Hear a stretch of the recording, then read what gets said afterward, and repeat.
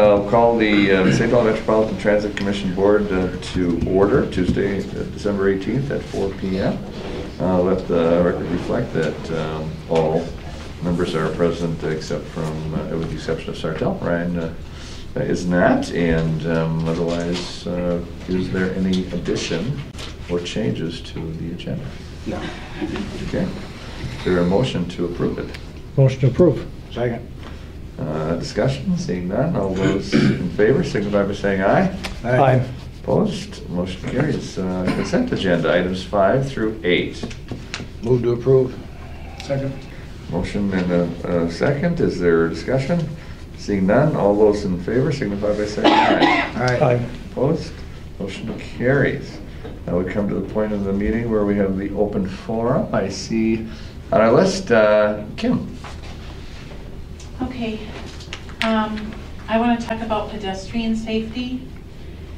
I have been talking about pedestrian safety for a long time to many different people, and I'm not a pedestrian. I gave that up years ago. It was too dangerous for me.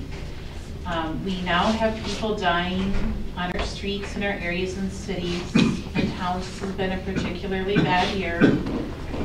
This affects every person, especially the disabled and the elderly, who may not be as fast to turn to see clearly or get out this way. It was recommended to me that I read this really good book about transit. It's called Human Transit, recommended to me by planners. And one thing that a lot of people don't realize, in order to take most transit, you have to be a pedestrian. Not so much a paratransit, but a lot of times people here want to increase the ridership numbers. One of the ways to get ridership up on fixed route buses is to really think about pedestrian safety, and also to make it easier for people to ride the bus. So there's a whole lot of people and organizations saying pedestrian safety is not my responsibility. There's a lot of finger pointing. It's not me, it's them. It seems like everybody thinks it's not their job. And so meanwhile, people are dying.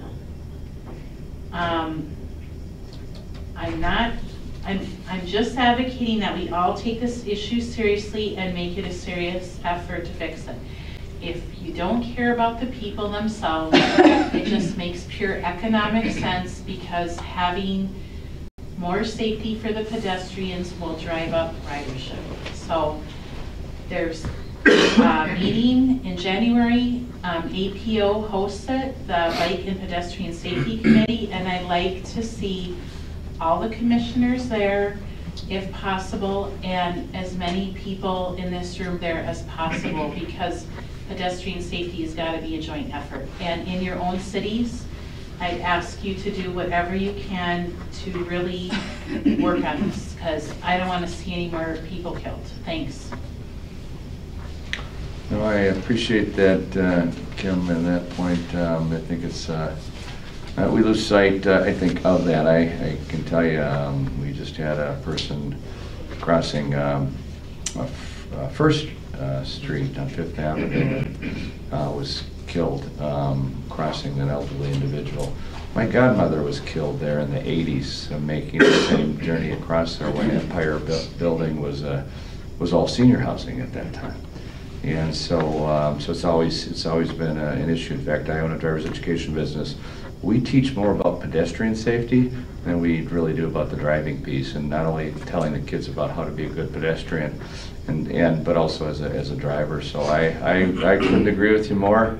I know safety is part of the training that Metrobus does in those aspects. In fact, I know we've had some discussion on places to put a bus stop. And we've in fact, one business wants it, and because there's no pedestrian access, we've always said no, because to get to it would require pedestrians to be in a busy road without sidewalk access.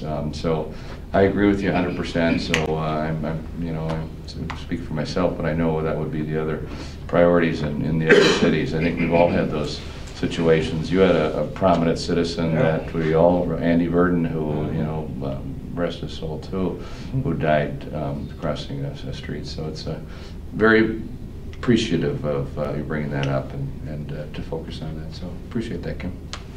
Any other items in the from the public, or we have?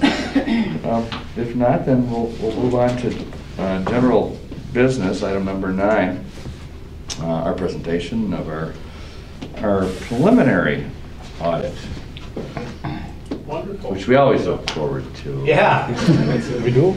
Oh, the auditors are. No, I just want to. Yeah. Isn't it really? Yeah, I know how to clear a room usually. So, no, it's a pleasure to be here tonight, Mr. Mayor, members of the board, and management. I'm Steve Wishman with Bergen KDB. We're your auditors of the St. Cloud Metropolitan Transit Commission. I have a brief presentation up on the slide on the screen here. Also handed out some slides for you as well in front of you. So my goal today is just to give you a brief kind of a snapshot of the year, the financial report, and talk about some of the audit compliance and things. And I think you'll find everything to be very much in order. Good solid results this year. Had a lot of some federal funds flow through this year, which is a little bit higher than normal. But again, I want to just walk you through that, just a half a dozen or slides or so. So again, our goal as auditors is to provide an opinion on your financial statements. Talks about what management's responsibility is and what our auditor's responsibility is. Paula and team basically do the day-to-day capturing of the transactions, and then we basically audit that information. So we do a variety of tests with the federal and state and local funds, and we're again are projecting to issue an unmodified or clean opinion on the financial statements. It's pages 2, 3, and 4 of the final book. That'll be forthcoming after we get our final piece of information. I'll talk about that in just a moment. So. In addition to that, we were required to test in accordance with federal requirements some Minnesota legal compliance from the state standpoint, from the federal standpoint, the government auditing standards, and the Single Audit Act for the transit funds that flowed through for the buses that were received and purchased. And again, nothing to report there as far as compliance issues. Just 2 internal control items that we've talked about before. The segregation of duties, just due to a limited staff that you have at the MTC. Again, we're not recommending you change anything. It is a repeat comment. Just realize there are those inherent limitations for the internal controls of the organization. But all the testing we did, everything checked out. Everything is in the right spot for the right amounts. You have good solid controls. They're just not perfect, and for them to be perfect would take an investment in several full-time people to segregate all those particular duties, and you just elected not to do that, kind of balance that risk. So again, we're not recommending you change anything there. There was one comment that we had just relating to some of the federal contracts and procurement policies. That has been resolved by a new policy that you've implemented, and that was kind of a coordinated effort with us and another audit that you had as well. So just to let you know, kind of just some housekeeping type things on the procurement policy. It has been, or will be shortly, will be implemented. So that's basically been corrected. No findings on Minnesota legal compliance. That is a compliance guide that we have to follow, that the state auditor's office provides all the CPA firms, making sure you're adequately collateralized, follow proper bid and quote procedures, and a variety of others. And again, nothing to report there as well. And then the financial analysis and required communication is also part of that. Nothing out of the ordinary there. As far as required communication, we received full cooperation of Ryan, Paula, and team. No disagreements, nothing like that. So again, that all checked out very, very nicely. The financial analysis is the part now that I will kind of walk through very briefly. So again, I was going to mention why we're showing preliminary information. We are waiting for one piece of information for the Public Employees Retirement Association, the PERA. We are required to implement that or include that in your audit within 1 year of the measurement date. The June 30, 2017, or 18, excuse me, data is being currently audited by the state auditors. And once that information is received, we will capture that in your financial statements and then finalize the audit book, just like last year. What that doesn't really change, though, is kind of the overall operational revenues and expenditures. So really what I'm telling you today will be very, very consistent with the final document. We'll just have to adjust that unfunded pension liability on the high-end statements before we issue our final report. Just a quick snapshot of the inventory balance. As you can see, over the 5 years, you're kind of about in the middle of the range there of the inventory balance. This is the non-diesel inventory, and it's just a gauge of kind of the efficiency of your operations as far as what levels of inventories are there. And with the CNG and the variety of buses you have, we would expect that to grow incrementally. And as you see, since 2016, it has grown just a little bit. But again, kind of about in that middle of the range, from a low of 120,000 to a high of 177,000. So not a significant amount, but again, just wanted to again show you that particular trend analysis. This really summarizes the operating revenues by source for the Transit Commission, and as you can see, the vast majority of your revenues are generated by state grants and aids, which is the green bar in the middle. The biggest change this year is up above that, which is the federal grants, and you did receive almost about $2.5 million for some bus purchases, so that's significantly higher than you've seen in the past years. Your transit fares, the passenger fares, which is the second from the top, $1,557,180, pretty much the same as it has been in prior years. Your tax levy, in comparison, is very close in total. The operational levy was a little bit lower, and the fixed asset allocation was just a little bit higher, but in total, the tax levy was very, very consistent with prior years. So again, what that means is the taxpayers' money is very, very consistent at the local level. You do see, obviously, the majority of it is in the state aids number, which is actually down a little bit from last year. That's down about $700,000 just due to some of the shifting between federal and state funds for fiscal 2018. So again, total revenues, $16.3 million. That compares to about $14.5 million in 2017. So about a $1.8 million increase in your revenues by for 2018. Most of that, as I mentioned, is just due to the capital, federal capital and operating grants that you received. So again, just taking a look at total revenues and expenses, again, that would be including all funds, all accounts, both short-term and long-term, $22,237,522 of revenues and $16,187,392 of expenses. So again, about a $6 million surplus, if you want to say. And again, the major reason for that, again, is the capital grants that you received, as well as just some of the surplus operations that you had in the general fund, which we'll talk about as well. So about a $2 million operating income in the operational portion, if you want to say, plus $3 or $3.5 million of grant funding, both federal and state. And that again does include depreciation expense on the buses and your transit systems that we have captured as capital assets as well. So again, the main point is that revenues have exceeded expenditures. If you look at the last 5 years, that's been consistent across the board, that revenues have exceeded expenditures in capital grants. But again, much larger variance, if you want to say, or much more of a surplus in fiscal 2018. And again, that's due to the federal grants that you received for your bus purchases.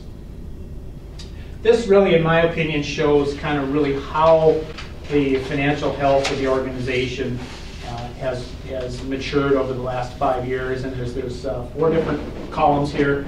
The bottom one is your unassigned net position balance. That did increase by about $1.6 million. So that is really the overall surplus, if you want to say, from an operational perspective, when you kind of strip out the capital and the equipment activity. The second one is your unrestricted cash balance, and again, that went up about $2 million.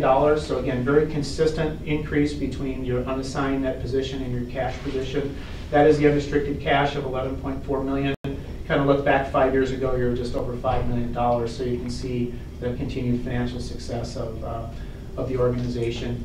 The third one, the little lighter purple, if you want to say, is the net investment in capital assets, and really what that shows is what components of your financial equity, if you want to say, is reinvested in your equipment and your buses. And again, that went up from $20.8 million up to $24.8 million, so about a $4 million increase due to both federal, state, and local purchases of equipment, mostly buses, And again, a majority of that was related to the federal entitlements that you received this year. And then the very top is just your total net position. So if you pull it all together, how well did we do this year compared to last year? Are we growing as a company? And again, your overall equity or net position went from $27.023 million up to $33.03 million. So again, a very nice increase. And the top bar, again, as you see, it kind of was dipping back in 2015 and 16. You now kind of resumed with the investment in the capital of federal and state grants to increase your net position up to $33.1 million roughly, which is the highest of the 5 years that is presented. Another accumulated earnings. This was again a kind of a carve out of the equity of the MTC for assignments of some of your fund balances. And overall, there was an increase of about $341,000 for the various assignments. This just earmarks some of these certain dollar amounts for a variety of things. And the one I want to point out is the third one from the bottom is that early bond payoff. So you are accumulating resources in addition to the earnings, if you want to say, to pay off your bonds early. We do have $430,000 in that particular assignment at this point, and again, that basically doubled from last year. So you continue to add to that for future early bond payoff, and obviously that will reduce the interest expense that you will pay in the long term, which will reinvest in your organization. And then the future capital repairs, that did increase by $55,000 as well, kind of a new one you started last year. So it did go from $55,000 to $110,000. So again, all the other ones fairly consistent. Some are up a little bit, some are down a little bit. Again, very, very consistent over the last year. Again, as I mentioned a couple times already, the reason your equity or net position has increased is due to the capital nature of the funding, federal and state, and you did have about $6.3 million, just under that, in buses and related infrastructure. And again, very much about double what it was last year. 2015 and 16 were very slower years, if you want to say, and then back in 14 you had a very large bus fleet that was received as far as capital, and that was about $18.6 million. So kind of on the rebound again, if you want to say, as far as capital expenditures and reinvestment is what we would call that. And then again, very quickly, the operating revenues by source compared to 2018 and 2017. The major difference here is the federal grants on the left-hand side. That's about 14% of the operating revenues. Last year's there was really no federal grants. So as a result of the 2018 piece growing to 14.1%, every other component actually shrunk just a little bit, with the exception of the tax levy for fixed assets, which stayed very consistent, but that's why you see the state grants going down because the federal grants went up. Passenger fares, as I mentioned, were very, very consistent as a dollar amount, but it did drop about a percentage point just because of the federal grants that we received in the fund. And then finally, the expenses to show, okay, for every dollar we spend, what percentage goes to the fixed route and dial-a-ride, which is for maintenance, general administration, etc. And again, you see the fixed route is down by about 3 percentage points, from 63.7 down to 60.7. General administration actually went up from 15.6 to 18.2. And again, there was some full-time equivalent positions that were added for fiscal 18, and that was the major driver. Obviously, they were budgeted for. You remained very cognizant of the budget and met those parameters. So again, in vehicle maintenance did go up just a little bit, from about 16.1% to 16.5%. So with that, I'll just close and say I would summarize this as a very successful year for the Transit Commission, and a lot of capital investment. And again, we will conclude the audit once we have the final pieces from the Public Employee Retirement Association. We expect that in about 6 weeks to 2 months, and then we'll push that through. We'll get the final documents. Paula and Ryan and team will verify that the amounts are correct. We'll get everything updated and have a final document to you, which I think you just will forward on when that's available. So I'll just close and say thanks for your time. I'm happy to answer any questions you may have, or if you want me to clarify anything, I'd be happy to do so at this time. Any questions or comments? Okay, thanks, Steve, appreciate that. Thank you. We'll move on then to item number 10, consideration of ADA transition plan for 2018. All right, Hey. Commissioners. 2019? Oh, Commissioners, the Metro Bus Planning Department worked with the St. Cloud APO to create the Metro Bus ADA transition plan. This is a federally mandated plan to all jurisdictions, so each of your jurisdictions also completed one of these. It had a very specific scope, and it was a compliance document, and the compliance was tied to our federal funding for our transit network. It's part of a nationwide effort to kind of standardize ADA transition planning across the entire country, so that we're all kind of moving towards that same goal. Public input was gathered on this plan. It was the standard 30-day comment period for Metro Bus's public participation policies, which received a lot of public input. One of the issues that came up was the input on snow removal. Though this isn't really relevant to the plan, the overwhelming amount that we've received kind of has led to the acknowledgement that Metro Bus needs to create some sort of public policy on snow removal. One of the other issues was fixed route access to this facility on Franklin Avenue here. We do sit about a half a mile from Route 6 and 7 on St. Germain Street, and about a third of a mile from Route 21 and 22 on Benton Drive. But there is a lack of pedestrian infrastructure. Should a project be scheduled by either St. Cloud or Sauk Rapids on Franklin Avenue, it would be the Metro Bus Planning Department recommendation that we include some pedestrian infrastructure on at least one side of the road. As far as providing fixed route service, currently Franklin Avenue lacks the density and destinations to merit a fixed route. The final public input was comments about pedestrian safety. Metro Bus remains committed to the safety of its riders, both on and off the bus. We continue to work with the community development departments and engineering departments of the cities to try to accomplish safer routes for our riders. Your city staffs have been very welcoming of Metro Bus input so far. And Metro Bus will continue to make recommendations for pedestrian safety on infrastructure adjacent to our routes when capital improvement projects are planned on those roadways. The planned goal is to maintain the ADA compliance of our facilities and our rolling revenue stock, and to enhance access to the transit stop network in the Metro Bus service area by identifying barriers and then working with your jurisdictions that own and maintain the infrastructure to try to remove those barriers. The strategy set forth by the plan is to do just that, is to work with the member jurisdictions to include transit enhancements whenever CIP projects are scheduled and planned on the roads served by Metro Bus. Current CIP projects were outlined and mapped for Metro Bus by the area planning organization and included in the plan. They also mapped our routes with those projects so that we can see where upcoming projects now through 2024 are located on our routes.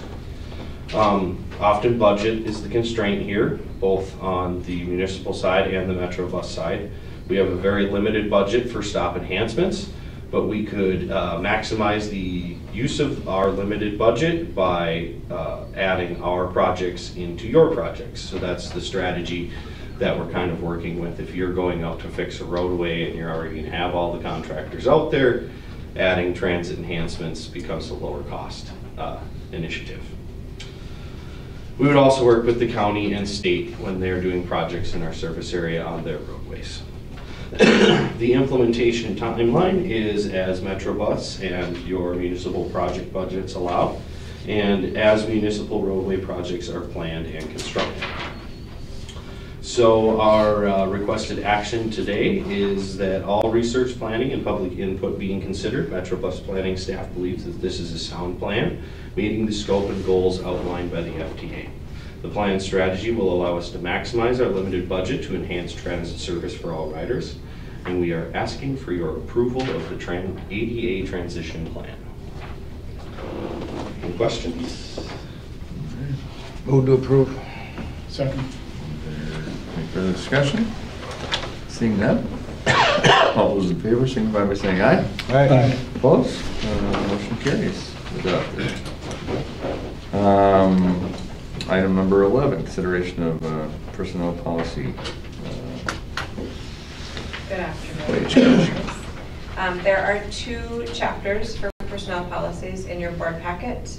One is Chapter 14, Employee Education and Development. The primary information in this particular chapter at this time is related to our on-site training. We do have the intent to develop another section to this training. We're running off-site, but we're still working some of the details out on that. So right now we're just bringing the on-site training piece to you for approval. Chapter 15, Safety and Wellness, covers a variety of different safety and wellness topic areas, including things such as personal protective equipment, emergency preparedness, the different types of meetings that we conduct on a regular basis, tobacco-free policy, workplace violence, and then we also have our workers' compensation insurance policy as part of the safety and wellness chapter as well. That policy does include a return to work program, our light duty program, which we do in the policy indicate we reserve our light duty work for our work comp employees, because we just don't have a lot of it. And so whatever light duty work we have, we do want to be able to offer to work comp employees so that we can keep them working. Do you have any questions? No questions? All right. Thank you. Motion to approve. Second. Moved and seconded. All those in favor signify by saying aye. Aye. Opposed? Carries. Thank you. Resolution, item number 12, resolution 28-14, transit facility feasibility study. Yeah, Commissioners, just to briefly summarize the requirement for this project was Metro Bus is currently maxed out on its footprint here at the operations center for all of its facilities. We do have a piece of land, the Z-Bar property that we purchased a couple of years ago, that we had made an agreement with the FTA that we would develop that property for at least 7 years after acquisition. So our downtown transit hub is totally maxed out down there. We have no space to grow within the facility, but also in the surrounding area as well. And we're fine right now at our mobility training center, although we have transitioned some staff at that location as well due to some spatial needs or lack thereof here at our operations center. So we published an RFP. We put together a project team, which consisted of myself, Paul Nasty, Doug Dietrichson, and we had a evaluation team of us 3 plus Ryan Daniel. We received 3 proposals from 3 very qualified consultants to work with us on this project. And we, after a lot of deliberation, it was very close, we decided that we wanted to award this to SRF Consulting. We felt that they responded the most clearly to all the requirements and the scope of the project. And they've had a history of working with Metro Bus and the APO and the City of St. Cloud in the past as well. So we feel good about their ability to come up with a real positive and workable plan for us. We're looking at, we didn't really decide yet, how many years down the road. We're initially looking at maybe 5, 15, 20, somewhere in that range.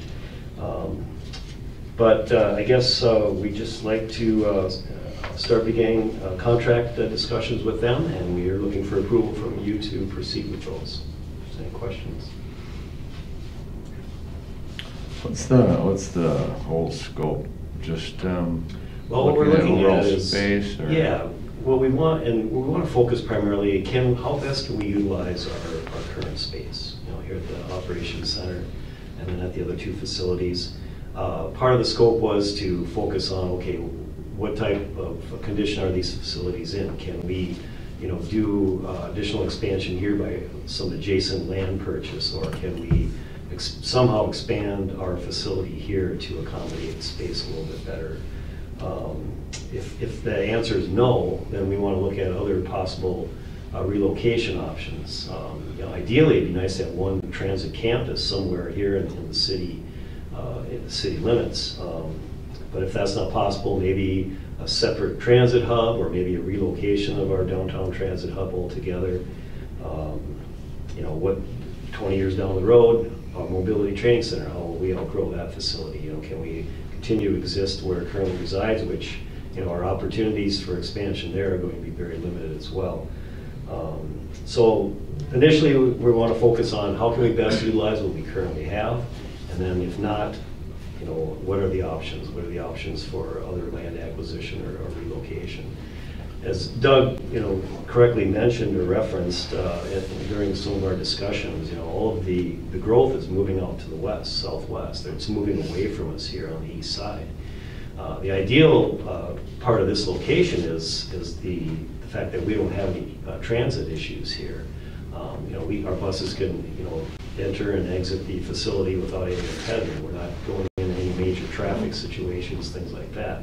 And we know there's other properties that, are going to be opening up, potential sale, some, in and around the city, but, what are the traffic impacts going to be? What are the environmental impacts going to be? So we know what we have here, but if we can't sustain our current or future growth, then we want to know what are our options. And I appreciate that. One of the areas that I hear often is just the whole subject with the transfer station downtown and the other potential and what that could be. And we put a lot in St. Cloud anyway. I can speak for us. Put a lot of focus, and this would be something that Sac Rapids would appreciate. If we ever, for example, had North Star. So I'm glad this was a larger scope, but what would happen if you looked at some aspects of transit and North Star and how that would be in East Side? We're really pushing East Side. We're just, which is a benefit to both, St. Cloud and Sac Rapids, obviously. And got to slow some of that western Wade Park. Hey. All I want to know is, do you pay taxes? Because if you don't, we don't want you. Yeah, I know. That's the deal. That's what I'm trying to get over Sac Rapids. Put the transit center over No, I'm glad that's part of the scope, because that's what I'm hearing real. Just yesterday, actually, just somebody on that whole downtown piece. And there, those are always pieces that, you've had to get moved a few times when there's construction in that area, and that's a high development piece. But I know, obviously the university is a big part of that. So East Side or university. Yeah, we've seen a real decrease of our ridership down at St. Cloud State University, and we've talked about that internally. We really need to look at some other avenues or sources to increase our ridership. Apartment buildings are popping up all over the place, particularly in the Sartell area. But all that growth is to the west of the city proper. So, although there have been some apartments going up here as well, but that seems to be the next big. Are you when you do a study like this? Do you reach out to our planning directors, and so you look at our comp plans and correct? Yeah. Okay. All right. Yeah, we didn't, and I'll talk about that in my procurement update. But we haven't really identified other partners in this venture yet. But the APO will certainly be a part of that, and the downtown development, or excuse me, St. Cloud development department as well. So. Appreciate that. So when is your pick selected? Now when is this? So with your guys' approval, with your approval, then we can go ahead with contract negotiations. The grant that we currently have to pay for this ends June 30th. So right now we put a deadline on SRF that everything has to be 100% complete by June 30th. If we need to extend that grant, we can, but hopefully we won't. I mean, we don't want it to be a 18-month project either. We want to kind of wrap it up so we've got the answer. So we're shooting for June 30th. If we need to extend it, we can do that. But hopefully. Are you doing, as part of this, some public input sessions? Do they do some of that? Or? We haven't discussed that. Yeah, we haven't gotten. I just encourage if you do. It'd be helpful for. I mean, I know a lot of folks that look at development and then focus on where transit is. And That may end up being a phase 2 of this project. Okay. So, yeah, depending on whether if the recommendation comes back that, we'd be better served to relocate, in 10, 20 years, then yeah, definitely we'll have to have those type of conversations. But if it comes back to say, yep, this is your best location and these are the things you should do, well, then it's not, it's not as important to do so. Sure, okay, good. Any other Keep in mind too discussion? that this is also 100% financed by MnDOT. Oh, yeah, that was the selling point. That's, Yeah, right. yeah. I think the other, what, we got 11,000, that goes to the commission, doesn't it? What was that? No. Or Wayne Park. Yeah, Wayne Park, Incidentals. Move to approve resolution 2018-14. Second. Moved and seconded, further discussion, seeing none, all those in favor signify by saying aye. Aye. Opposed, motion carries. That resolution is adopted. Item number 13, consideration of pass sales and outlet policy. Good afternoon. We are working on our policies and procedures for the resources that we provide down at the Mobility Training Center. So presented are, I believe, 4 policies that we would like you to review and approve. The first is the pass sale and schedule outlet policy. We have our schedules and our information about our services throughout the community. We have 30 to 40 sites that are updated regularly to keep our schedules updated, our travel training dial-a-ride, that link information, so forth. And then our pass sale sites are at the Coburns, Cashwise, Byerly's, the hospital and St. Ben's, and then the transit center where people can purchase our passes, and also online. We also administer the reduced fare Freedom Card down in our facility. So if an individual has a disability that prevents them from driving a vehicle, they can apply or present identification of their disability, which entitles them to ride at a reduced fare during our off-peak times here at Metrobus. So they can produce a Medicare card with a red and the blue stripe. That would qualify them, a Minnesota driver's license indicating the disability, and also over the age of 65. If somebody doesn't have those documents on them, they can complete an application, and that application needs to be signed by a healthcare professional, and then that card is issued.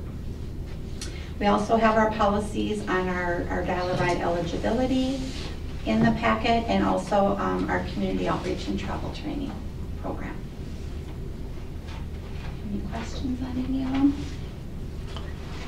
Is there Motion approved. motion to approve? Second. Second. Any further discussion? Seeing none, all those in favor signify by saying aye. Aye. Opposed? Motion carries, and the policy is adopted. Consideration, item number 14, consideration of dial-a-ride eligibility policy. And that, yeah, that was part of the 4 that we went through. So 13 to 16, you could make more. Oh, you did all one motion? Yeah, we did it all in That is one. what we did. We got her all. Yeah, thanks for clarifying. Reminded me. Okay, so department updates then. Let's get right on down to number 17. You get to listen to me again. Well, to tag on to our feasibility study discussion, we're currently in the information gathering stage. So SRF has requested quite a bit of information from Metrobus, blueprints, drawings, maps, any type of ridership data, GIS mapping, things like that. So I know Doug's working on a lot of that information. We have a meeting, internal staff meeting scheduled for January 3rd.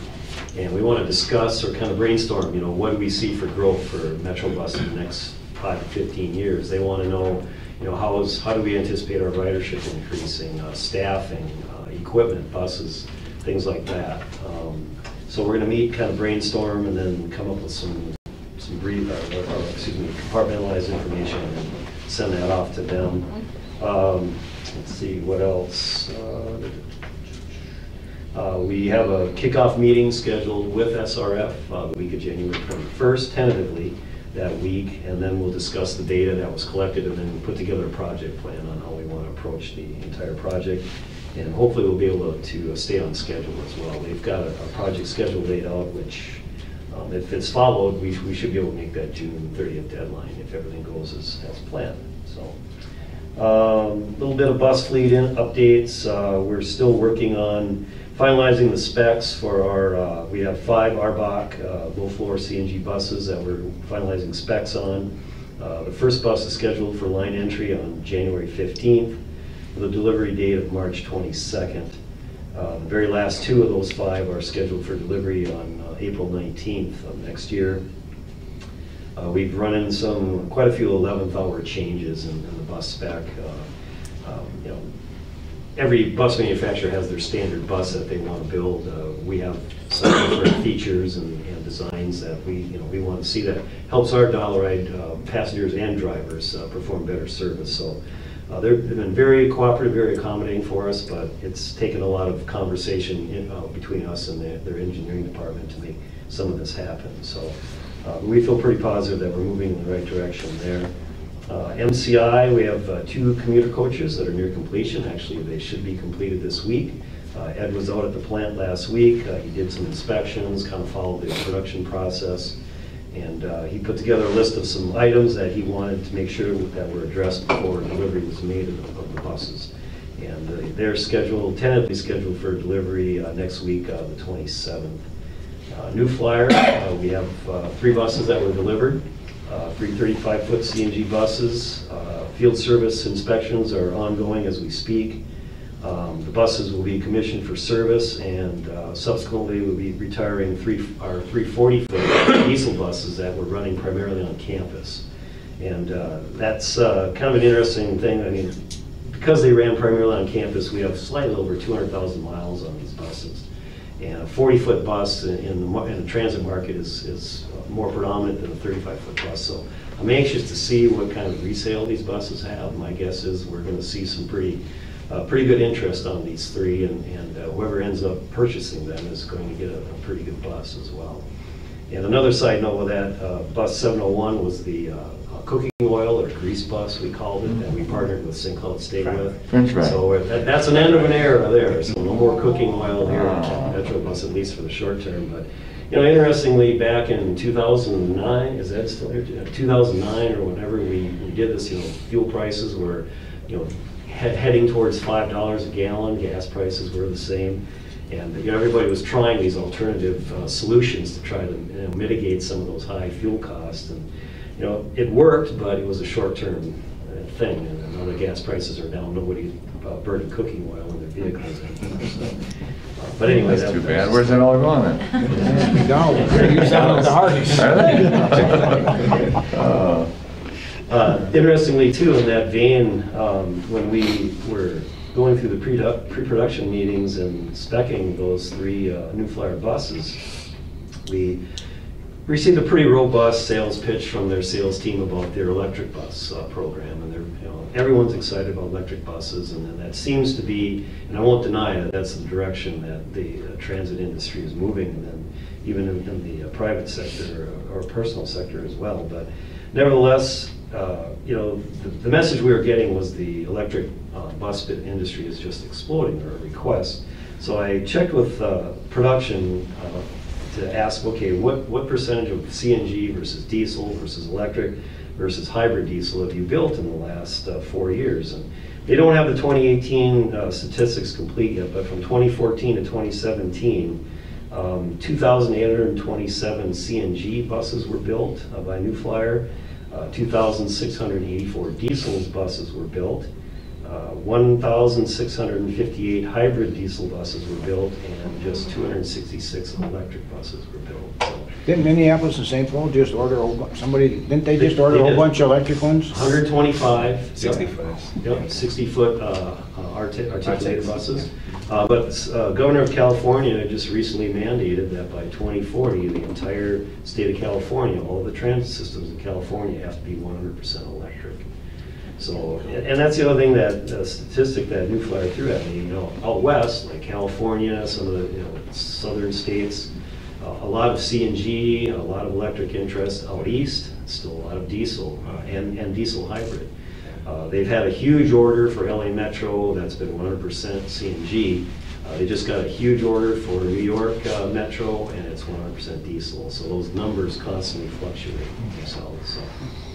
But yeah, I thought those were some interesting statistics. So just another quick tidbit: our uniform contract has expired.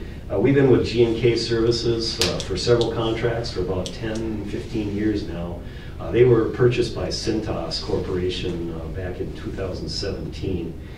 Things haven't gone as well with that acquisition, at least for G&K, and certainly not for Metrobus. So we're going to look at rebranding our entire uniform program, probably the look, try to be more safety conscious, particularly on our maintenance side. You know, if you've seen, we're wearing the yellow safety vests here in and around the grounds here at Metrobus. So some of the problems we run into are our maintenance shirts have been discontinued. Our driver shirts are no longer part of the mainstream with the striping on there. So look for a big change in how our drivers and maintenance personnel are dressed here in the year. So that's all I have. Anything else? Well, before we close, I would just like to take a moment to recognize John Leverett for his time serving Did on you the board. recognize him when he came in? I knew who he was right away. His picture's on the wall now. Since today's his last board meeting here, officially, St. Cloud Metropolitan Transit Commission, on behalf of Metrobus, and I don't want to speak for the board, but on behalf of Metrobus, I'd just like to congratulate you for your time serving on the board. It was a pleasure working with you, and thank you for the work that you do for Metrobus, and also thank you for what you do in the community of St. Cloud. Thank you. You could take a picture, but you know, it's come back again. Yeah, because it doesn't have to be a political closure. No, yeah, you might see him back again. Yeah. But your term was up, Hate to have your term to- wouldn't have been up on this board though. I think it was. Because it was July, Yeah. isn't it? It was June. We set them. Oh, you do them by calendar year? Council, I think. So you do them by calendar year, not by But I'm year. pretty fiscally responsible. I'd hate to have to put another picture up there. So just keep them on. So, I haven't decided. Well, John, I haven't had a chance to talk, so. Yeah. But we might Okay. keep John on, so. Oh, okay. Well, you can still take a picture. All right, we just have to have pictures. I'll do that. Yeah. All right, we'll take a picture. We just want to get as many as we can for the learning circle T. That's Oh, is that what you want? Yes. Because my term is up this year. Right, well, not this year, 2019. Are they going to reappoint you? Yeah, who knows? Are you gonna reappoint you? Yeah, who knows, huh? Come on, Fred. gotta cover up the picture here. Oh, We yeah. gotta get the, we gotta get the T though in there somehow. All right, do that. You got the two? Yeah. All right, 1, 2, 3. 1, 2, 3. All right. Awesome. All right, I'll just make, yeah, congratulations, or thanks. I guess if John comes back, just have to make sure one of the other ones don't come back, whoever's in that picture. Yeah, that's Whoever's right. gonna be. Yeah, that's right. Been nice having you, Ryan. Yep, pleasure. After we finally get his name on the plaque, we're gonna get rid of the guy. That's all it took, we should have got that name a long time ago. Well, I think we can probably do that. You wanna come back? What you want to do? Oh, what the heck, no sense sitting down. Good. Go to adjourn. Yes, Second. motion to adjourn, second. Second. All those in favor signify by saying aye. Aye. Opposed, motion carries, we're adjourned, Jed. Oh, thank you. 4:49.